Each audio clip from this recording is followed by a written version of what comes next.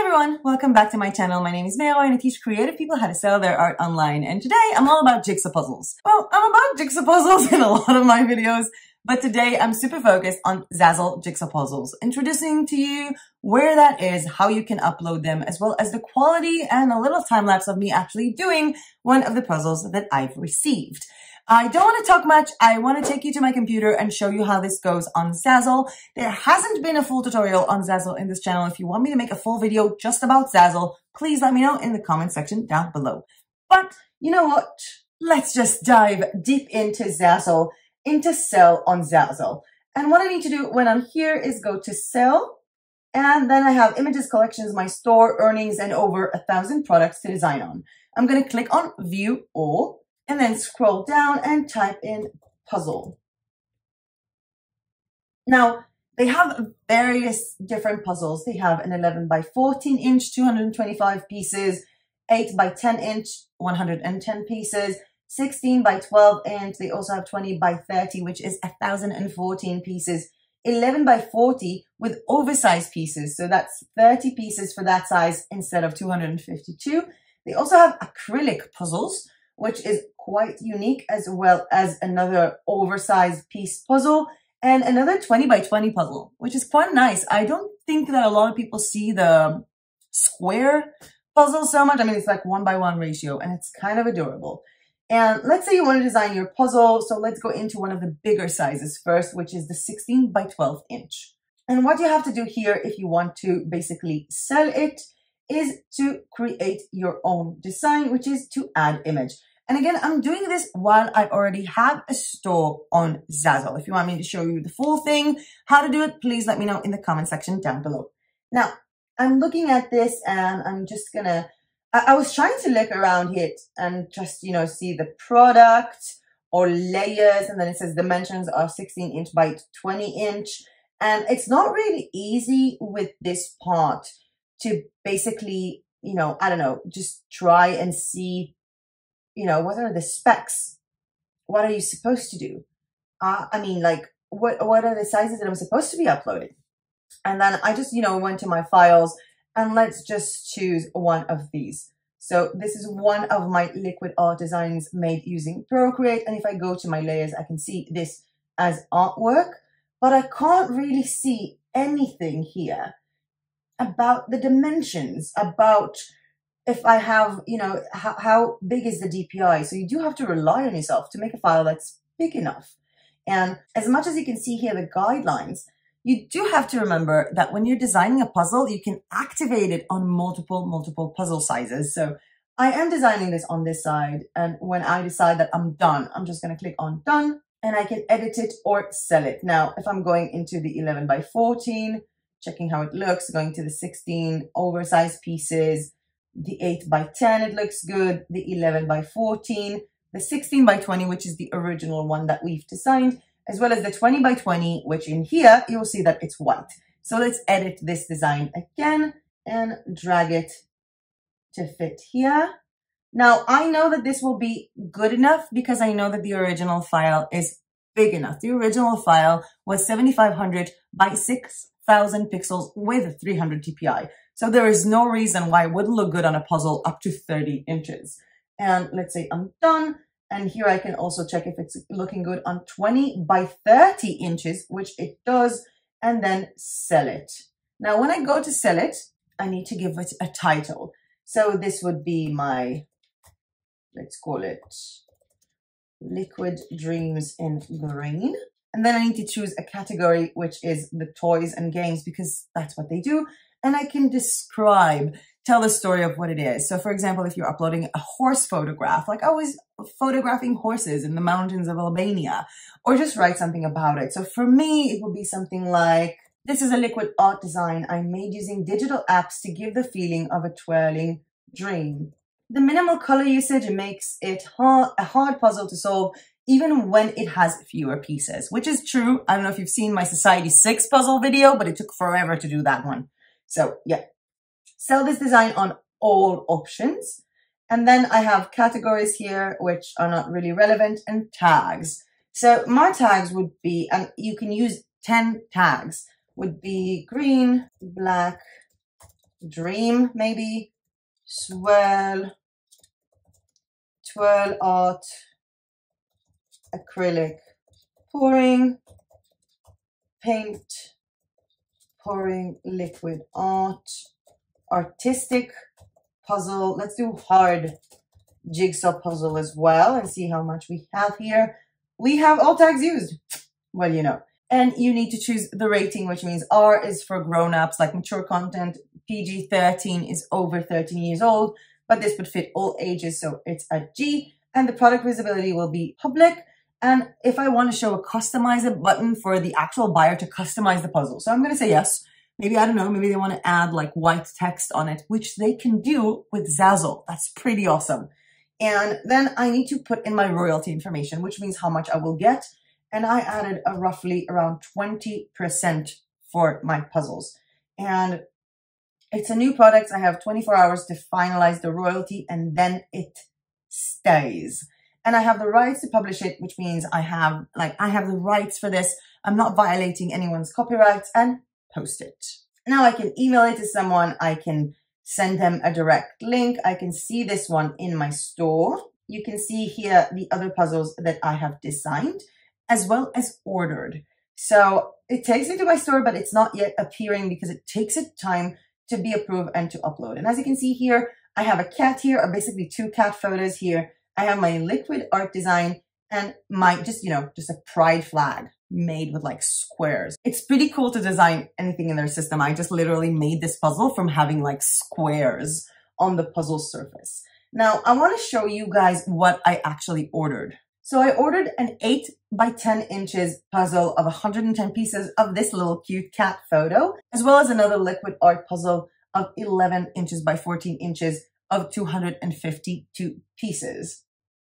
Now this is where things get annoying.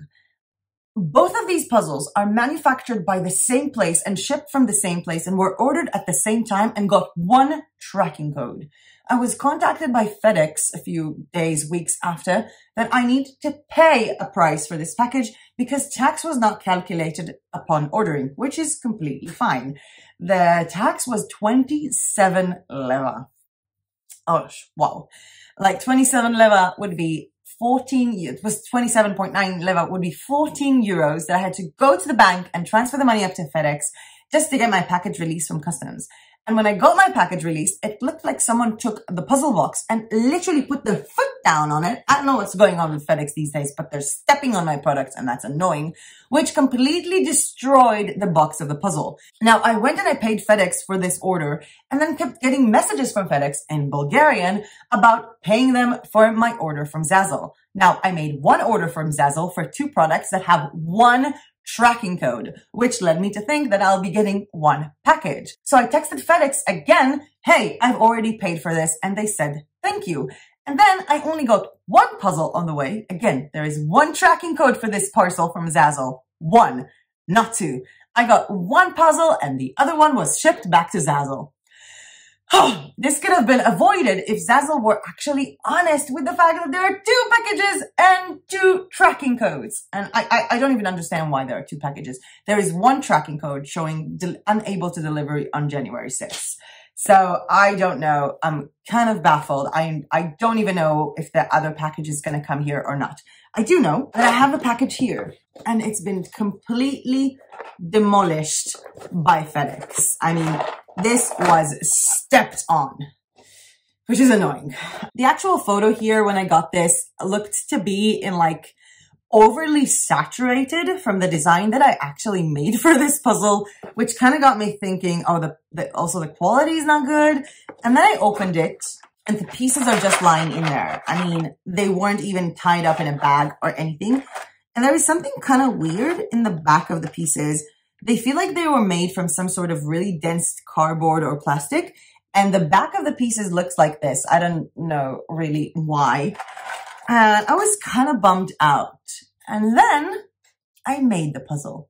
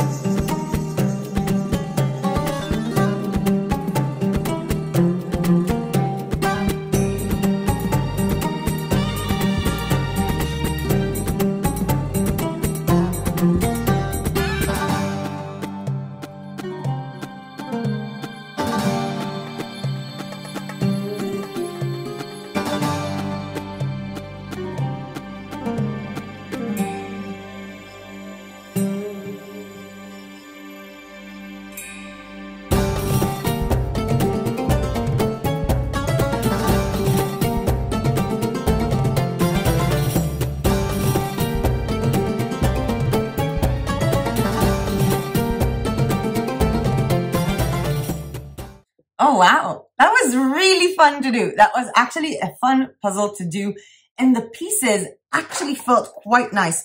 As I was connecting them, the pieces were so unique in their shape. Some of the pieces were like extra curvy or had these like little edges, which really made the puzzle a lot of fun. I'm kind of disappointed that my second puzzle hasn't arrived. I don't even know how to track it because the tracking codes on Zazzle are not correct. So I'm kind of pissed off. And of course I'm pissed off at FedEx because the package was completely destroyed. I'm really upset. And as for the colors,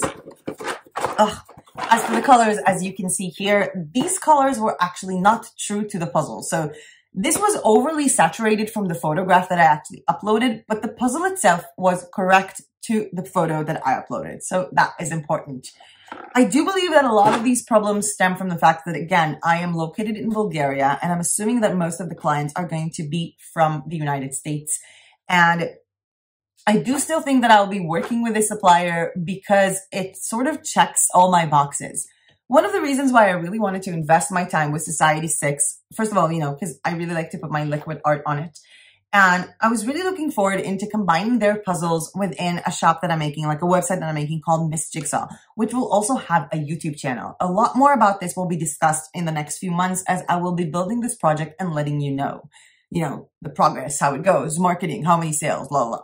And this whole thing, this whole idea came from the fact that Society 6 allows its users, its artists, to also be a contributor, like an affiliate, and get a commission if someone buys from someone else. Like if I send traffic in to my thing and then someone buys from someone else, I still get money, which is awesome. The thing is, Zazzle also has that.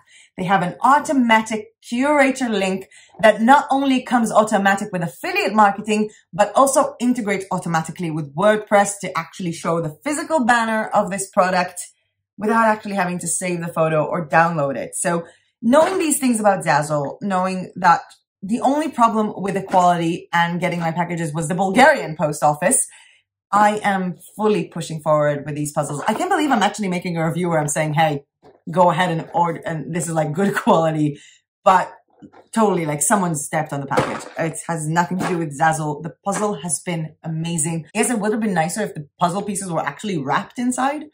I'm guessing, even though it's more eco-friendly, that they're not, but maybe a nice sash would have been nice. But this is still a high quality puzzle. I do think that it's kind of weird because like the box is so much bigger than the puzzle pieces. I remember looking at the Society 6 box of the Jigsaw puzzles, and you can go ahead and check out the video about the Society 6 puzzles as well. It's been amazing. But I do remember like putting the pieces back in. The Society 6 box was pretty much filled all the way. When in here, I can pretty much, put in like 4 times or 5 times this puzzle in this box. So the box is definitely too big for its own good. Maybe they use the same size for all of them. I would have loved to seen it with the 11 by 14 inch puzzle, but I can't because it never came. By the way, if you like this video and found this content useful and want to see me keep spending money on print-on-demand products and testing it for you, please hit that like button down below because every time you do, it really does help my channel. And subscribe to my channel if you are not yet subscribed. There are a lot more product reviews coming up, also puzzle-related product reviews coming up, and I do enjoy making them. And I was kind of wondering, do you guys like more design videos, marketing videos, product review videos? Please let me know. I made a small poll in the community tab of this channel, so go ahead and vote and let me know what you prefer. Do you like product reviews more? Do you like design with me tutorials? Do you like more marketing videos or showing you new suppliers? I would love to know the answer to better make content fitting for you. And of course, if you have specific products that you're interested in, or if you know more suppliers that sell Jigsaw puzzles, please let me know. I am hot for the puzzles. And with that being said, and just with adorable little guy here, that was it for me for today. Thank you so much for watching. And as usual, I'll see you guys in my next video. Bye!